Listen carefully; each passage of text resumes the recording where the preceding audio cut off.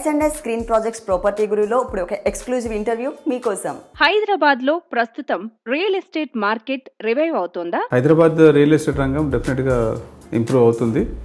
గత కొంతకాలం ఎన్నో ఏళ్ళ నుంచి చదువుతున్నా ఆల్రెడీ మార్కెట్ ఇంప్రూవ్ అవుతుంది. నాకు ఆల్రెడీ చూస్తున్నాం రిజల్ట్ కూడా. మా ప్రాజెక్ట్ ఇప్పుడు మన బొల్లారం రైల్వే స్టేషన్ పక్కన మేము 560 అపార్ట్మెంట్స్ గేటెడ్ కమ్యూనిటీ కడుతున్నాం. దాంట్లో ఆల్రెడీ 390 అపార్ట్మెంట్స్ హ్యాండ్ ఓవర్ చేశాము with all the facilities and all.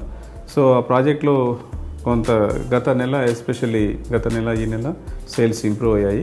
So డెఫినెట్గా హైదరాబాద్లో మార్కెట్ ఇంప్రూవింగ్ స్టేజ్లో ఉంది. ప్రస్తుతం మీరు ఎక్కడెక్కడ ప్రాజెక్టులు చేస్తున్నారు? అవి ప్రస్తుతం ఏ స్థాయిలో ఉన్నాయి? మా ప్రాజెక్ట్ అదే ఇప్పుడు చెప్పినట్లు బొల్లారంలో 560 అపార్ట్మెంట్లు 7.5 acres గేటెడ్ కమ్యూనిటీ చేస్తున్నాము. సో దాంట్లో ఆల్రెడీ 390 అపార్ట్మెంట్స్ హ్యాండ్ ఓవర్ చేశాము. So with all the facilities 24,000 square feet of club house, swimming pool అన్ని లేటెస్ట్ ఫెసిలిటీస్తో మొత్తం కంప్లీట్ చేశాము. సో మంచి already more than 320 members already they are staying with happy families are there. So దాని తర్వాత మేము రీసెంట్గా ఇంకో project కొండాపూర్లో just few days back కొండాపూర్లో కూడా ఇంకో ప్రాజెక్ట్ స్టార్ట్ చేసాము. ఇది కూడా 9 floors బిల్డింగు. సో దీంట్లో 68 అపార్ట్మెంట్స్ అయితే మోస్ట్ లగ్జరియస్ అపార్ట్మెంట్స్ ప్లాన్ చేసాము ఇక్కడ. So టెర్రస్లో swimming pool, so huge entry లాబీతోని, అట్లానే అన్ని అంటే మోడర్న్ ఫెసిలిటీస్తోని. సో లగ్జరీ సెగ్మెంట్ కూడా all 3 bedroom houses 710 SFT the minimum, 2,250 SFT వరకు మ్యాక్సిమం పెట్టేసేసి సో మోస్ట్ లగ్జరియస్ ప్రాజెక్ట్ లాగా ప్లాన్ చేసాము. ఆ లొకేషన్లో స్టాండర్లోన్ apartment, so 9 story building స్టాండర్లోన్ apartment plan చేసాము. సో ఆల్రెడీ మాకు మంచి ఎంక్వైరీస్ ఉన్నాయి. ఇంకా బ్రోషర్ అంతా రెడీ కాలేదు కాబట్టి వీఆర్ నాట్ స్టార్టెడ్ బుకింగ్స్, ఇంకా మొదలు పెట్టలేదు.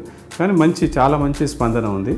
సో డెఫినెట్గా హైదరాబాద్ రియల్ ఎస్టేట్ రంగానికి మంచి రోజులు అయితే మాకు ఆల్రెడీ కనిపిస్తున్నాయి. ఇప్పటి వరకు ఎంత విస్తీర్ణంలో నిర్మాణాలు చేపట్టారు? ఇప్పుడు మేము చేసే ప్రాజెక్ట్స్ దాదాపు 9 lakh square feet of project మా చేతిలో ఉంది ఇప్పుడు ఓన్లీ హైదరాబాద్లో.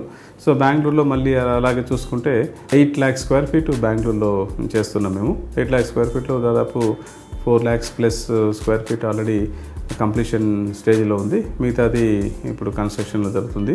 సో హైదరాబాద్లో కూడా ఇప్పుడు చేసేది దాదాపు అన్ని ప్రాజెక్ట్స్ మా ప్లానింగ్లో ఉన్నాయని చూసుకుంటే దాదాపు 9 లక్షల స్క్వేర్ ఫీట్ మా ప్రాజెక్ట్స్ మా చేతిలో ఉన్నాయి. సొంతిల్లు కొనుక్కునే వారికి మీరిచ్చే సలహా సూచనలు ఏమిటి? ఎవరైనా సామాన్యుడు ఇల్లు కొనుక్కోవాలని కూడా ఫస్ట్ చూడాల్సింది ఏంటంటే బిల్డర్స్ ప్రొఫైల్ చూసుకోవాలి. బిల్డర్స్ ఇంతకుముందు చేసిన ప్రాజెక్ట్స్ ఏంటి, వాళ్ళ రెప్యుటేషన్ ఏంటి అది చూసుకోవాలి. తర్వాత ఆ ప్రాజెక్టుకు సంబంధించిన వివరాలు, పూర్తి వివరాలు అంటే ఒక డాక్యుమెంటేషన్ రూపంలో కంప్లీట్గా కంపైల్ చేసి బిల్డర్ ఇస్తాడు. ఎస్పెషల్లీ అంటే ఆ ప్రాపర్టీ టోటల్ వివరాలు అంటే లీగల్ ఒపీనియన్ తీసుకోవాలి. టోటల్ అంటే దానికి ఎన్కంబరెన్స్ సర్టిఫికేట్స్ అన్ని 30 years నుంచి ఆ ప్రాపర్టీ ఎవరి చేతిలో ఉంది. ప్రతి ప్రాపర్టీ మాత్రం కంపల్సరీగా లీగల్ ఒపీనియన్ తీసుకొని ప్రాపర్టీ తీసుకోవాలి. ఎందుకంటే చాలామంది ఒక 2,000, 3,000, 5,000 రూపాయలకు లీగల్ ఒపీనియన్ తీసుకోవడం కోసం ఇబ్బంది పడతారు. అలా చేయకూడదు. ప్రతి ఒక్కరు కంపల్సరీ ఒక ప్రాపర్టీ ఏదైతే ప్రాజెక్ట్ వస్తుందో ప్రాజెక్ట్ మీద లీగల్ ఒపీనియన్ తీసుకోండి. లీగల్ ఒపీనియన్ తీసుకున్న తర్వాత బిల్డర్స్ ప్రొఫైల్ చెక్ చేసుకోండి. తర్వాత ఆ surrounding location wise also, so వారికి ఏది సూటబుల్ అవుతుంది, వారు ఉన్న ప్రదేశం ఏంటి దానితో చూసుకోండి. ఆ ప్రైస్ ఆల్సో కంపేర్ చేసుకోండి, క్వాలిటీ కంపేర్ చేసుకోండి అని చూసుకొని మీరు ఆ నిర్ణయం తీసుకునే ముందు మాత్రము ఎక్కడ మోసపోకుండా పూర్తి వివరాలు అన్నీ తెలుసుకున్నాకనే నిర్ణయం తీసుకోండి.